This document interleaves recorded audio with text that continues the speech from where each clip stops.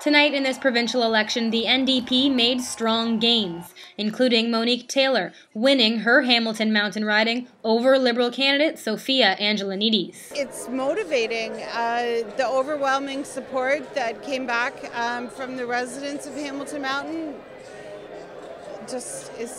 I'm so proud. I'm so proud. I'm overwhelmed, and I'm humbled. I'm honored, and I really can't wait to roll up my sleeves and get to work. The New Democrats focused on themselves in this campaign and how they could help the province. Well, the NDP have shown some significant growth in this campaign, and a lot of it's because they put forward a positive image. They put forward ideas, and they don't go not attacks, and that ends up making people take a second look at them, saying, you know what, this is what I want politics to be about: how to make our province better, not who not to vote for. I'm excited. You know what? I think that these are big gains because the NDP are getting stronger. You saw that federally.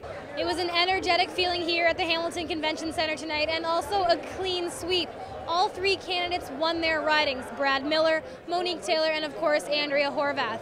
And all three also pledged change for the city of Hamilton. It's all about the work. It's all about making sure that we're doing better by the people, that we're making people's lives better.